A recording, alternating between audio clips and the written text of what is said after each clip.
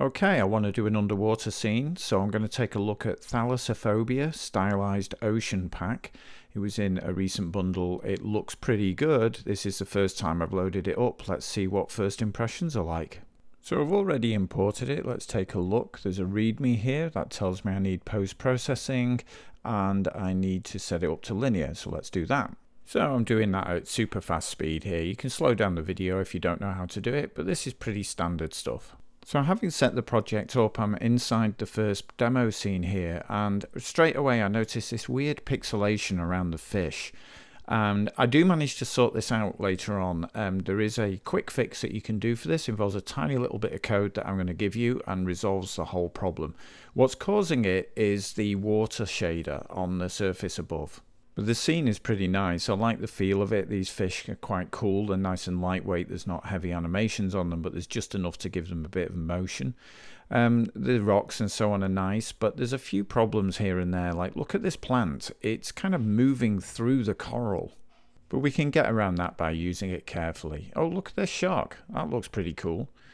Nicely animated as well. Oh, but look at that. It really looks awful with that water. I promise you, going to show you some code to fix that. But in the meantime, take a look from up above. It looks pretty good. You can see some more of the problems with these things here that are moving around through the rocks or the coral. We'll have a look at that later, see if there's anything we can do. I like the rocks, a nice little tunnel coming through here. And oh, look at that. There's some human habitation stuff. Or inhuman, maybe. We can go inside there. There's nothing in here, but I guess we could populate it with similar looking models. I don't know what would really work. I'd have to check that out. But this looks pretty good. It's kind of interesting. Oh, you can drop out, make a kind of Subnautica kind of game, I guess. So this is looking pretty good so far. There's plenty of other scenes to look at. This is only a tiny little scene. Let's take a look above the water. That looks okay, and we can see that shader effect that's causing problems. The God rays look pretty awful from up here, but that can be fixed. And let's have a look at some of these plants that are moving around a bit weirdly. Let's remove that rock. Let's see. Yeah, look, the animation in the plant is all the way down, so that it's just kind of floating in the water. That's going to look bad wherever you put it, so you're only going to want to use these in the background. Hopefully we'll have other plants in other scenes that we can use in the foreground. Let's have a look inside this sub. Bit hard to control in here, but let's have a look. Okay, so we've got a driver's seat. Oh yeah, look at this plant down here. It's doing the same thing. That just looks wrong for me. I don't really like that at all. Plenty of movement, but doesn't work for me. Let's take a look at the deep sea scene. This is supposed to be a dark scene with no light reaching down, despite the fact we actually have God rays coming down, but never mind, we can fix that. The buildings here look pretty good. They've got lights in them as well, so that's nice. Same building as we had in the other scene. Okay, these plants here, they don't appear to be moving around in the way the others were, so that's good. We do have plants we can use in the foreground. This scene also has some different fish and they're flocking in a different way, so that's pretty cool. Not much movement in the animations on there, but that keeps them cheap, I guess. Let's take a look at another scene.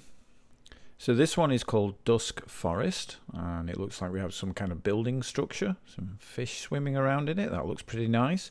And over here we have kind of a Taj Mahal type building thing. And yep, look, it's a full building over there. Nice. What's in the forest here? Okay, it's kind of like a fish tank type of thing. Although, yeah, look at this rather large fish for a fish tank. Okay, let's try another scene now. This is the kelp forest. This is very different feel, isn't it? Very green, very nice and lush. The animation here is really nice, but I'm not sure about this bloom in the post-processing. It's way too bright. So let's have a look. Let's see if we can make this look a bit better. And let's have a look. Where's the post-processing?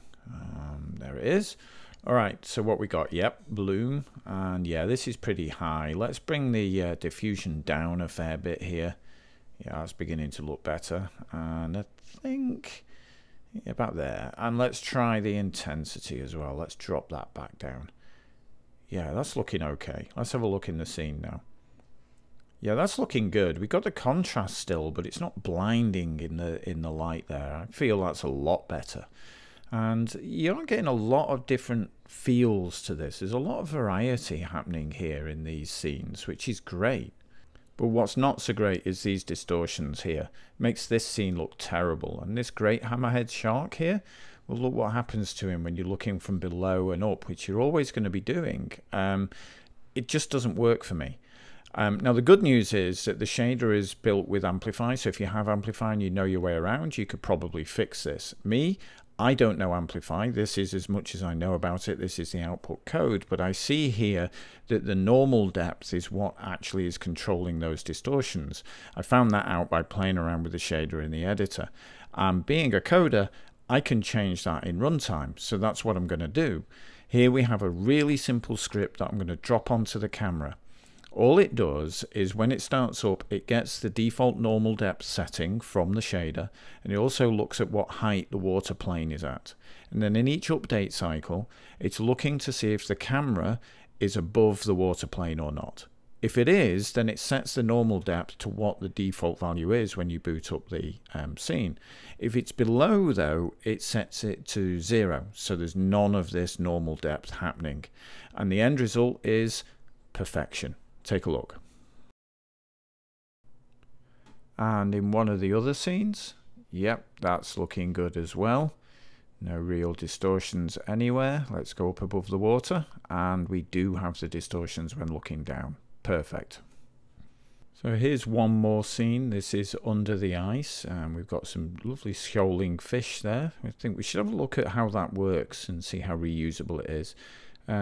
God rays, they really like the God rays up above. We've got these icebergs here, and so we can have some kind of ice scene. That's looking good. Let's take a look at those fish shoal scripts. Okay, so here's one of the fish, and it has a fish script on it. So let's take a look at that. Okay, looks like got an update there. Okay, turning, apply boundaries. Looks like this is controlling the movement of the individual fish. So somewhere in here there must be a flock controller as well, or a school controller. There it is, flock. Okay, let's have a look what that is defined.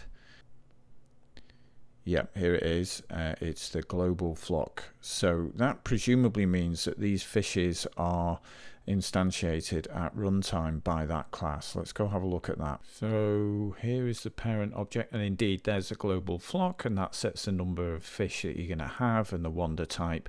There's also a movement which presumably moves the school around. That's cool. It looks pretty reusable. Okay, as a last thing, let's take a quick look around the prefabs that are available. So here is the fish. We just took a quick look at that. It has the flock on it and so on. The sharks are just the sharks, okay. And here are the individual fishes, not the fish school, which was the previous one. There's a lot of different fish in here. Okay, that's a huge number of just variations on a theme, but that's cool. It saves you having to set them all up. So this is the base, and it looks like it comes in lots of different parts. So yeah, you could build up a pretty complex base with these. These look pretty modular, so that's good. Next up, we have the environment. What we got in here? Barnacles, okay. Shipwrecks, okay, so some treasure, sand-filled chest, and some jewels. Where's the actual ships though? Probably under the pieces there. Okay, fair enough. And what else we got here? Got all sorts of stuff in here. This is the temple. I'm not seeing the vegetation, but it's under kelp there, I guess. And well, we've looked at the scripts already, so I think that'll do for now. So overall, I think this is a really good pack. There's a couple of small things that I'm not very happy with, like those plants that were moving around in the rock. You could only really use those in the background. They just looked wrong to me. Most importantly, though, is that shader thing that was going on. We fixed that easy enough with a bit of code, but ideally that would be fixed by the publisher. But lots of variety in there. Really like the different feels that we had. It responded well to changes in the post-processing. Very reusable. You could create some great scenes out of this. Recommended, I guess.